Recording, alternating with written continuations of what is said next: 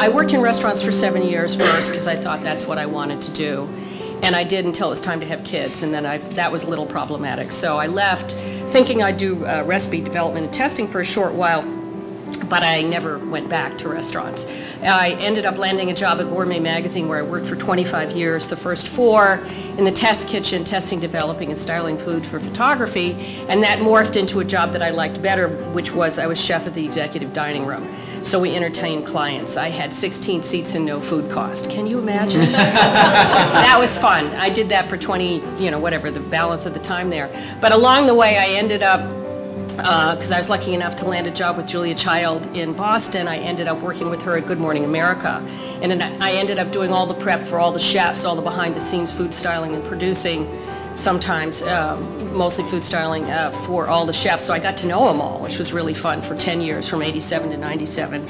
And because of that, I ended up meeting the people at the Food Network. And I ended up with an on-air job, not a job I ever wanted, but I worked at because I didn't want to be on TV, but I loved teaching. I taught at a place in New York called Peter Kump's New York Cooking School, which turned into ICE. But at any rate, so I got the job. I did a live call-in show for 6 years, which was really live. Kirsty just said she was one of the people who put out one of the fires we had one night. I mean, I dropped it, I burned it, we got 6 dirty phone calls. And then after that, I did a tape show for a couple of years, and then we parted ways, and I continued working at Gourmet. Now I have a public television show called Sarah's Weeknight Meals.